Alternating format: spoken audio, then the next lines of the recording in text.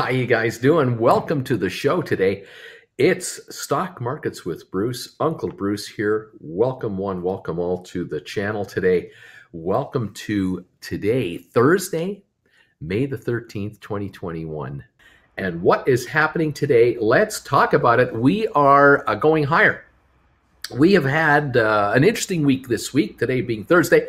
We've had yesterday the Dow dropped 600 odd points. We had a day before that was not so great. But we've got a turnaround going on right now, and it was led by the NASDAQ exchange. All the listings, FANG listings, really. About an hour ago, half an hour ago, it began. Apple turned positive. Amazon got a nice upgrade. It turned positive, and we've got an uptick going across the board. The NASDAQ right now is showing a 79-point uptick, 79-point gain for the index on the pre-market right now in the futures. Futures are showing S&P up 10.5 points, and we're showing the Dow now up 8 points. The Dow is the last index to turn positive. We were negative 150 points an hour ago on the Dow. We were negative almost 70, 80 points on NASDAQ. We were definitely negative 10 or 20 on S&P. That has all been erased. Bargain hunters have shown up, and I was wondering last night in the last hour of trading, would bargain hunters come into this market at the end of the day and pick off deals as the end of day was winding down, because that is usually in the last 30 minutes the opportunity where you scoop up cheap stock at the end of the day, where people are just throwing in the towel and throwing the baby out with the bathwater. You scoop up the deals because the next morning people realize, why did I sell my stock for? What kind of an idiot am I? How did I think Apple wasn't going to make money next year? How did I think that Amazon was going to go to business? What's wrong with me? People are just so overreacting to this so-called, oh, inflation is terrible. Oh, give me a break, you 4% inflation. Give me a break. I get so angry, and I'm so disappointed, and then I'm not surprised. I just sit back and I blow up a little, and then I chortle at it. I laugh at it because people think the end of the world that because inflation has popped up. Well, why do you think there's inflation? You think maybe there's a shortage of stuff? Could that be it? Gee, no kidding, Sherlock. There's a shortage of stuff. We are in the middle of what is it? We're in the middle of a pandemic. Oh my God, it's a worldwide pandemic. Happens every year, doesn't it? Unbelievable how people just lose their sense of normalcy and become stupid. Good news for you guys. If you're watching me, I hope you're watching and you're listening and you're paying attention. You don't sell in the middle of a sell-off. You buy in the middle of a sell-off. You sell when everybody wants to buy. You buy when everybody wants to sell. This is the secret to the market. Those who play that game actually win in the end. And they win all the time, actually. They win all the time. But those of you who want to make money, you want to make some money, wake up to reality. And the reality is this: stocks are oversold.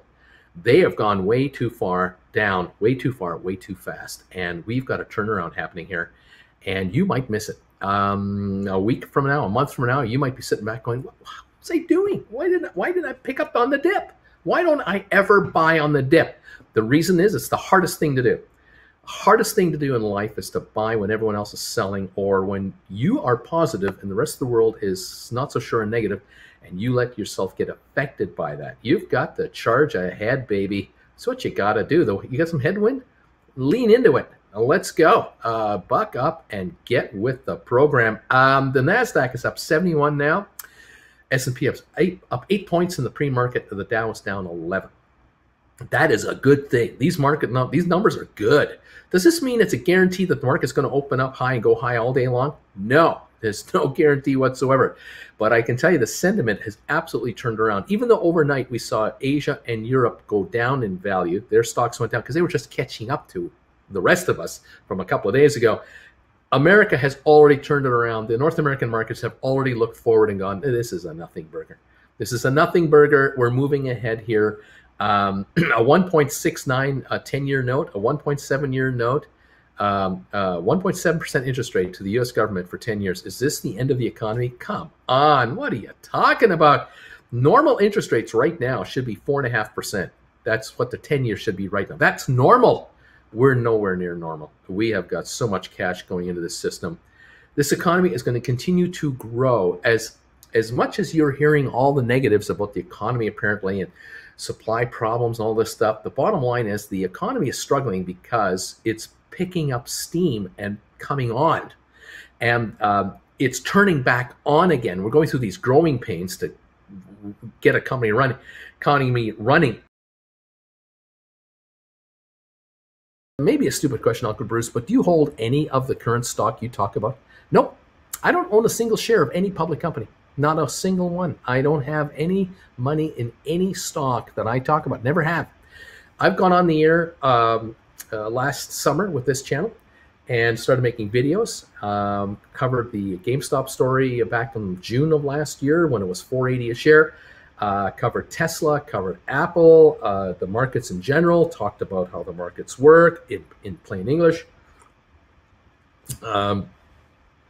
And then I started going live on January the 25th of this year. I started going live every day during the market when GameStop started to go. And I was finding that so many of you out there were not aware or not understanding or not sure of what was happening. And you were asking really basic questions about the market that a stockbroker should be answering for you on your behalf, but you can't find one, and I can understand why. You don't have enough money, you don't have the kind of millions they want, or you're not going to be attracted by you're not going to be attractive enough to some of the big investment firms that they'll want you to have $1 million before they'll talk to you, kind of thing. And so I began to go live, and I've never owned any stock, and I've mentioned it again and again that I will not own stock when I'm doing this because I don't want to have a conflict of interest with any of you. Is it possible for IPOE to squeeze? No. And when we use this word squeeze, Steve, you got to be careful how you use this word, because a lot of you don't understand what a stock squeeze really means. There's various levels of stock squeeze. There can be a squeeze for like an hour. There can be a squeeze for a half a day. There can be a squeeze on one short seller only and the rest of the market. There can be a squeeze against many sellers of stock and the whole market. There can be a slow motion stock squeeze that can last weeks. Some squeezes only move a market 5 or 10%, but they hold a stock at a certain level for a long, long time. Not all stock squeezes are the same, and not all of them will result in a stock going up 100% or 300% or 10 times the amount of money. That's not what that is. They're definitely not. They're never the same. There are no two stock squeezes identical to each other in every aspect. So IPOE, there's a short position on it. Yes. How many short? I last saw 25.5 million approximately shorted out of 80 million shares, 31.9%. If that were to be reduced by half, that would probably would be it for the squeeze, because for 10, 12 million shares to exist on short sales to exist on this stock is a no-brainer. It's no big deal. And so there isn't going to be 100 million shares of desperate buying coming into IPOE because of a short squeeze. I don't see it. I just don't see it. What I see coming into IPOE, SoFi, Social Financial, SoFi will be a brand name that now will be globally known as a new stock under the symbol of SOFI on the New York Stock Exchange, which used to be the IPOE that you own now.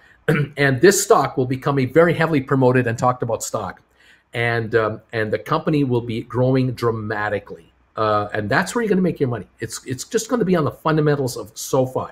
But SoFi is growing at light speed right now. And that's why I think the shares, there's a $20 to $30 deal here or higher, a $20, $30 trading range or more on this stock in the not too distant future. And that's why at 15, 20, yeah, it's a deal. I'd pick this up. If it goes to 1380, would I be upset and throw in the towel? I'd be upset, but I wouldn't be throwing in the towel.